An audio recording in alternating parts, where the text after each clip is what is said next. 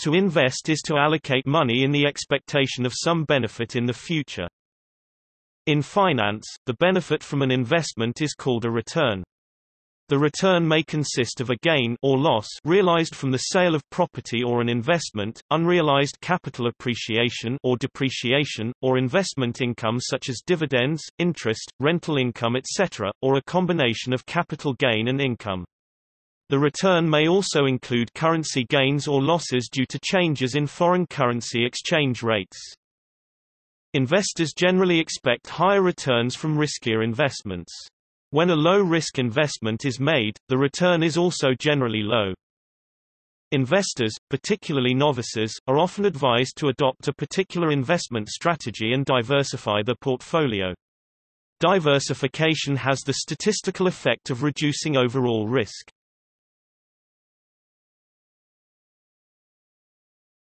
Topic: Terminology and risk. An investor may bear a risk of loss of some or all of their capital invested. Investment differs from arbitrage, in which profit is generated without investing capital or bearing risk. Savings bear the normally remote risk that the financial provider may default.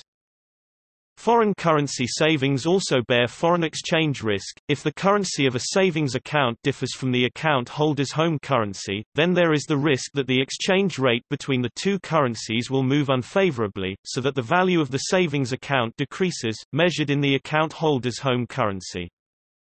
In contrast with savings, investments tend to carry more risk, in the form of both a wider variety of risk factors, and a greater level of uncertainty.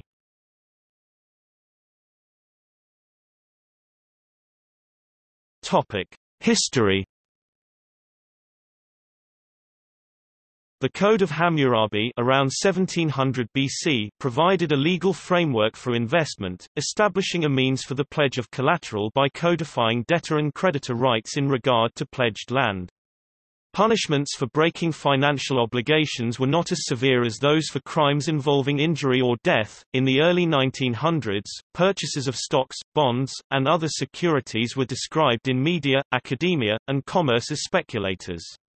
Since the Wall Street crash of 1929, and particularly by the 1950s, the term investment had come to denote the more conservative end of the securities spectrum, while speculation was applied by financial brokers and their advertising agencies to higher-risk securities much in vogue at that time. Since the last half of the 20th century, the terms speculation and speculator have specifically referred to higher-risk ventures.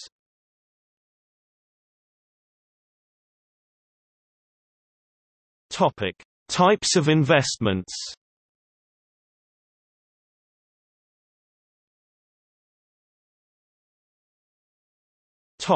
Investment strategies.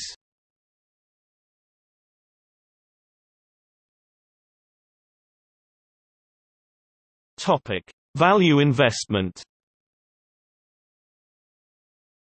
A value investor buys assets that they believe to be undervalued and sells overvalued ones.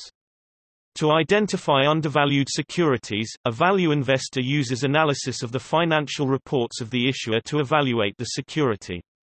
Value investors employ accounting ratios, such as earnings per share and sales growth, to identify securities trading at prices below their worth.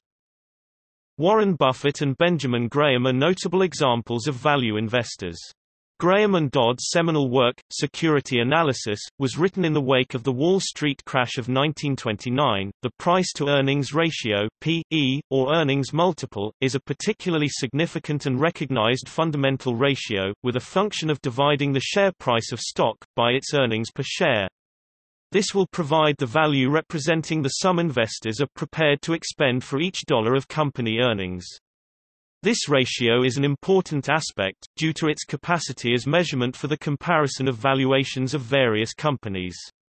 A stock with a lower P/E ratio will cost less per share than one with a higher P/E, taking into account the same level of financial performance. Therefore, it essentially means a low P/E is the preferred option. An instance in which the price-to-earnings ratio has a lesser significance is when companies in different industries are compared.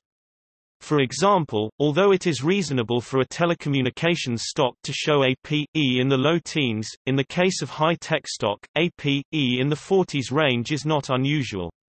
When making comparisons, the P/E ratio can give you a refined view of a particular stock valuation. For investors paying for each dollar of a company's earnings, the P/E ratio is a significant indicator, but the price-to-book ratio (P/B) is also a reliable indication of how much investors are willing to spend on each dollar of company assets. In the process of the P/B ratio, the share price of a stock is divided by its net assets. Any intangibles, such as goodwill, are not taken into account. It is a crucial factor of the price-to-book ratio, due to it indicating the actual payment for tangible assets and not the more difficult valuation of intangibles. Accordingly, the P/B could be considered a comparatively conservative metric.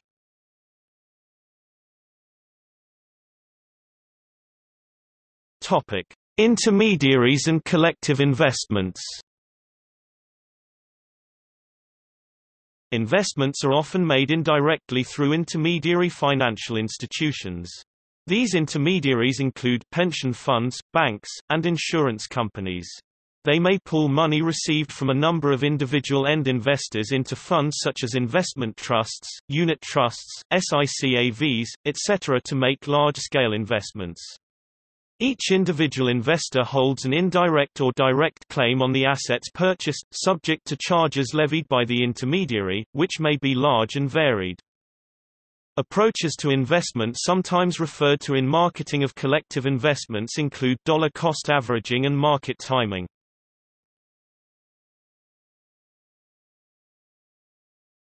Topic: Famous investors. Investors famous for their success include Warren Buffett. In the March 2013 edition of Forbes magazine, Warren Buffett ranked number 2 in their Forbes 400 list. Buffett has advised in numerous articles and interviews that a good investment strategy is long-term and due diligence is the key to investing in the right assets. Edward O. Thorpe was a highly successful hedge fund manager in the 1970s and 1980s who spoke of a similar approach. The investment principles of both of these investors have points in common with the Kelly criterion for money management. Numerous interactive calculators which use the Kelly criterion can be found online.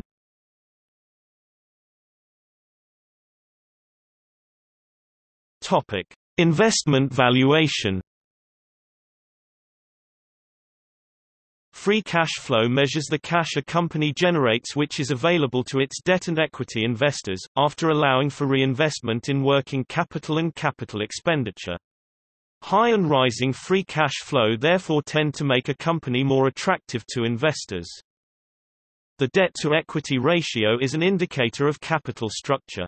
A high proportion of debt, reflected in a high debt-to-equity ratio, tends to make a company's earnings, free cash flow, and ultimately the returns to its investors, more risky or volatile.